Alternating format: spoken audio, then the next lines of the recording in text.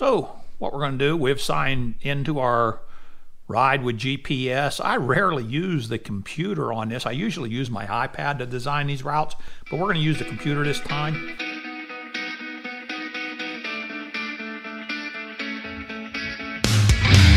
This brings us somewhere to North Dakota or Minnesota or something along them lines. Well, I happen to actually know that the area we're looking for is marked pretty well. So we're going to go right here into Winston-Salem area. That green right in there, that's the area that we're riding. And so that was kind of easier to find it that way than to try and pull up a location and search and things like that. Now, all of this green lines that you see in through here, that's all bike paths. I guess are bluish green. So what we're going to do is we're going to start right here with our route, and we'll run it up to here, run it up to here, we'll bring it across this way, we'll bring it on down to here, and at this point we're going to come off of that trail and we're going to go onto the Salem Creek Greenway. And we will bring it down to right here. Then we're going to get on the, looks like the Peachtree Greenway, and we're going to follow it for a ways. But you see, this is just popping everything right into the map. Now, what we want to do is we'll come out to this road here. It looks a little bit more lonely, and then we're going to go right back to here. And then we're going to go right back, and we've now joined up to our greenway again. We'll come out this way. This strollway right here leads you up to Old Salem, and so we'll follow this down, and we're going to take the strollway here.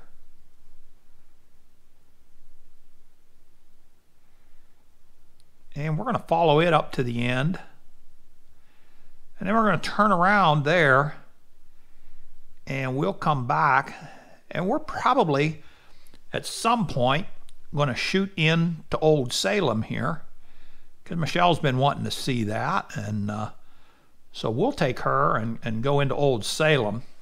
And I'll add that as a point of interest.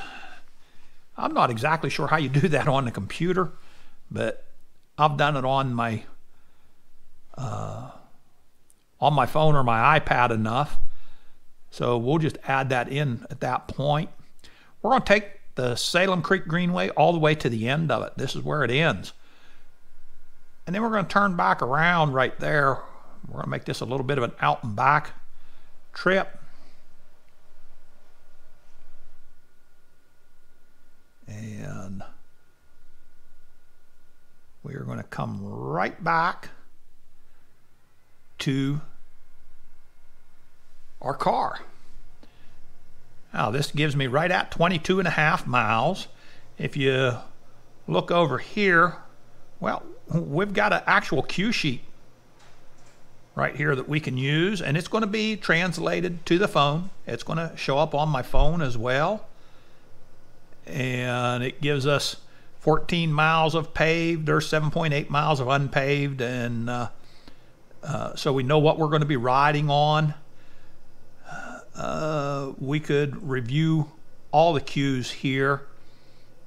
We could add points of interest, and we could split this route up. We could reverse this route. We could do pretty much anything with it that we wanted to do. But what we're going to do is we're just going to go ahead and save it, and we're going to transfer it over to our mobile device, and like I said, we're going to save it and we're going to go ride it. So let's kind of check out and see how we do that. Okay, so now that we have selected the route or built the route that we're going to do, we're going to go ahead and pull it up on our mobile device. Now, typically I would pull this up on my phone, but I'm pulling it up on the iPad here just for convenience of filming it. But what we're going to do is we got to get there first. So we're going to navigate to the start. That's going to pull up my Google Maps, and it's going to go ahead and take me there. So the GPS brought us straight in. No problems with that. That's not to say there wasn't any other problems somewhere, though. You've arrived. Okay, so we have made it here. The GPS brought us straight in. And we are going to navigate this ride.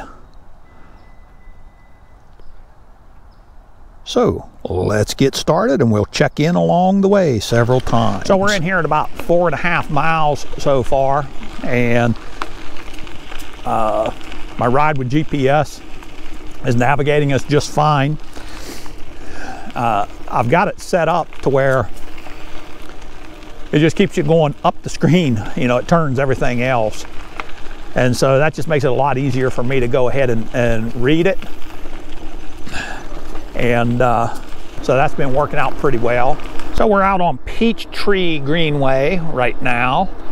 So far the navigation has been flawless. I'm going to say, if anything, I should have researched it a little bit more and put in a few points of interest.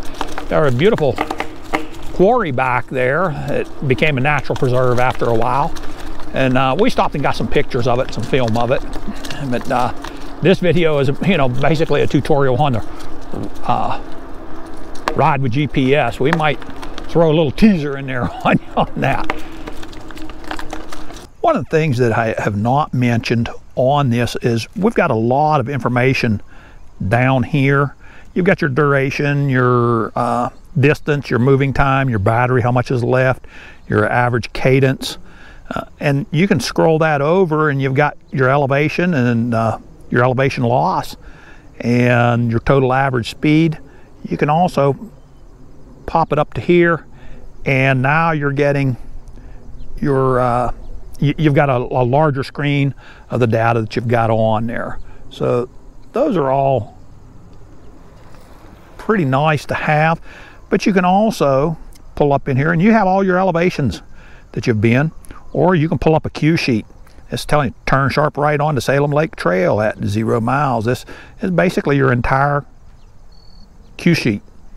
And you have also got your settings in here, where you can adjust your volume to stop your navigation. You can add points of interest in here. So this is, like I say, this is a great app to use. I hope this tutorial is being helpful to some of you guys. So we are right at 24.9 miles, be 25 miles time we get back to the car. Route is completed, and the navigation was flawless. Every single turn we was able to make with no problems. Now what we're going to do is we're going to go home, we're going to load this down or put it down on the iPad or on the computer, and we'll show you what we can do with it from there. We can repeat this route if we need to, and there's a lot of information we can get from it. Now that we've finished the ride, let's go back and take a look at it. And we can pull up, that was the old Salem route. And we can pull everything up, and we've got all of our elevations here. This tells you right where we was doing these elevation changes.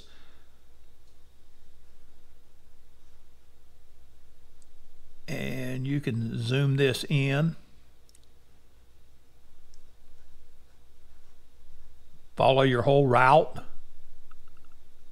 This was the actual ride. This is not the route any longer.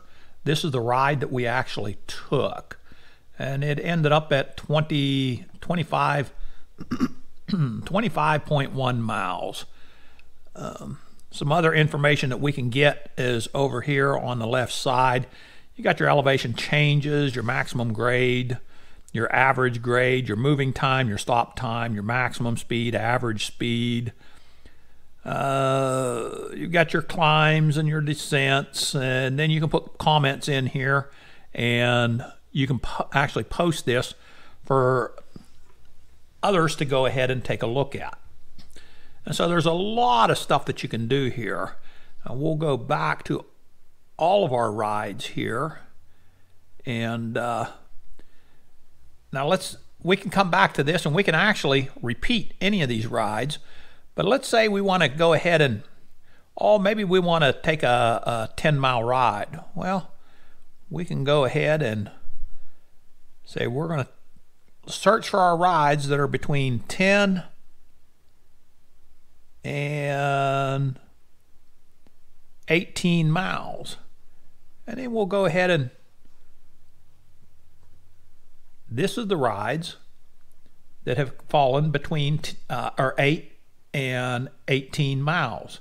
All of these rides right here. So if that's how far we wanted to ride, that's what we would do. If we wanted to take a ride of an average speed, we would look at it that way. On elevation, if we wanted to do a ride that was flat, we could go ahead and narrow down our rides from that. So it's pretty handy to have. Now if we come back over to our routes here, we can do the same thing with our different routes that we've created here. We can do it on the date that it was created, the date that it was updated, and whether or not it has cue sheets, and if all the public rides or private rides or friends only. All of these things can be databased so that you can pull up whichever ride you want to have. When I come back to my rides here, if I go to search again, see, we're back to any distance. So once you come out of that, it's going back to its default. Now, one of the things that I did not mention in the planning of the routes here, this was actually one that we're working on right here. And so we're going to come up here, excuse me, and let's go ahead and pull some different maps. So we'll pull up this map here and we'll put all the bike paths in.